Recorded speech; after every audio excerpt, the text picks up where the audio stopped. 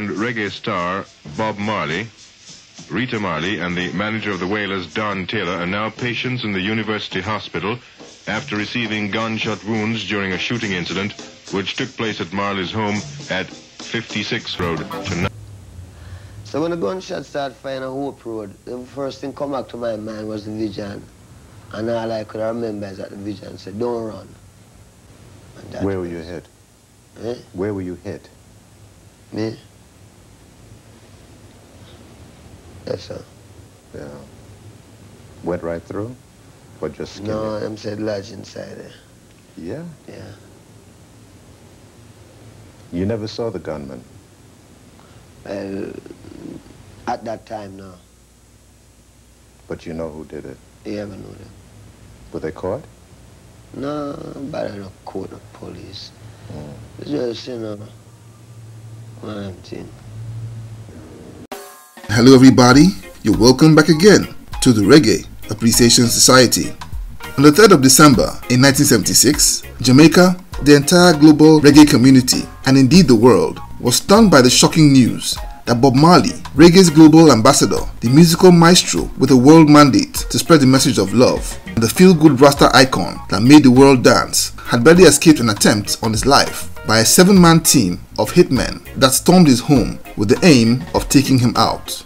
That incident marked a new low in the darkness and chaos which had erupted from the political war between the PNP and JLP political parties, which had basically overrun Jamaica in those times.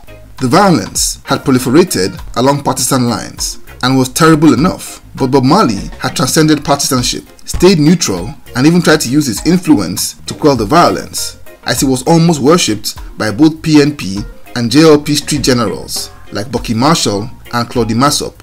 The matter left Bob badly disappointed and pained that his own people had tried to take his life, and it would spur him to go into self-imposed exile for almost 2 years.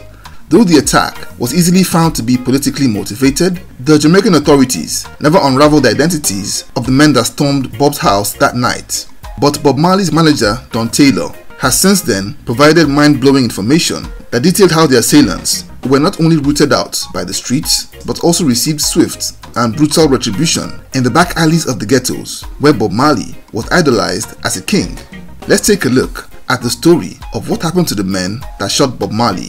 To really get to the bottom of this matter, we need to start from the political violence which erupted in Jamaica between gunmen of the ruling PNP political party and the opposition JLP party, led respectively by then Prime Minister Michael Manley and opposition leader Edward Seaga. By 1976, Kingston was deeply divided, with different areas claimed as turf by respected party strongmen. Bob, being a product of the ghettos himself, was moved to use his influence to unite his country. So in November of that year, he came up with the idea of staging a free Christmas concert that would lift the spirits of the embattled Jamaican people. To stage an event on that scale, approval had to be obtained from the authorities, and he used his clout to get the go-ahead from Prime Minister Michael Manley. The show was to be called the Smile Jamaica Concert and scheduled to hold on the 5th of December 1976.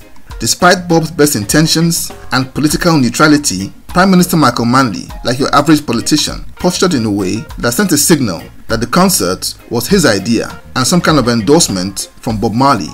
To make matters worse, Michael Manley suddenly announced the date of the next general elections. The JLP party and its supporters saw the concert as a slap in the face, and through its enforcers sent several messages to Bob to discourage him from going ahead with the show. But the Tuff Gong's mind was already made up.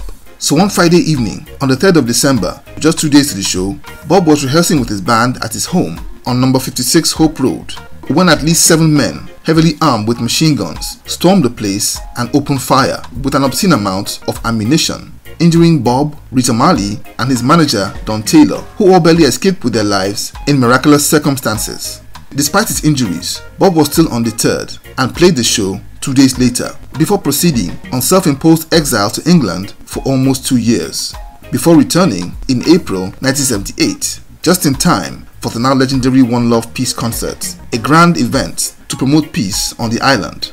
Bob's performance at the concert was immortalized when he famously joined the hands of Michael Manley and Edward Seaga in an iconic gesture of reconciliation. The return of Bob Marley to Jamaica was celebrated by not only the masses but also of the Jamaican underworld. The king was back, and the various Don Gorgons were eager to give him the ultimate welcome back present. The Jamaican police had failed to catch the men who had almost snuffed out the life of the island's favorite son, but the streets had already solved the mystery. According to Don Taylor, he got a call one day from one of the right-hand men of JLP Don, Claudie Massop, that the men who attacked Bob Marley's home were in their custody, and invited he and Bob to come over immediately to witness prosecution and judgment in the ghetto's own version of the courts. The men in question were allegedly JLP sympathizers, but had operated totally outside the knowledge and authority of Claudie Massop's group. Bob and Don Taylor were led to a lonely spot near the tough neighborhood of the McGregor Gully in East Kingston by one of Claudie Massop's men to where the trial was taking place. The ghetto court was in session, and seated were all the local Kingston crime bosses, with 3 young men all tightly tied up and bound in the gully. One by one, each man was questioned, and each one confessed to taking part in the attempt on Bob's life.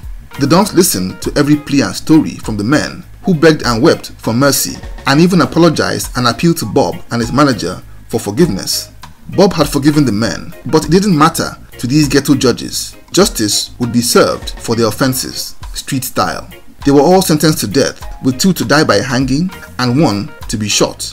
Between 5 and 6 p.m. that Wednesday evening, the first 2 men were taken away and hung. The ghetto judges offered Bob the opportunity to carry out judgment on the 3rd one, who was supposed to be shot. Bob refused and again tried to put in a word for the young man, but he was ignored. The young man was taken away and shot. The ghettos had executed judgment on the men who had almost taken the life of their hero and Jamaica's greatest icon.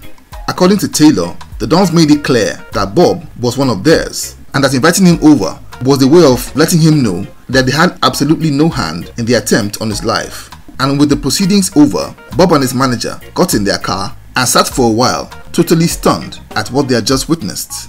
They drove back to Bob's Hope Road house in total silence, and would never speak about what they had just seen on that day to anyone, not even to each other, even up until the Tuff Gong passed away 3 years later.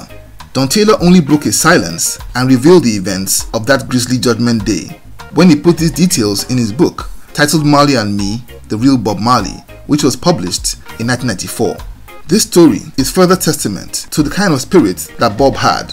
He totally forgave the men who had almost killed him, his wife and his manager, and even did what he could to save their lives. An amazing display which proved yet again that the Tuff Gong not only preached the gospel of one love but also practiced it up until the very end. So there you have it.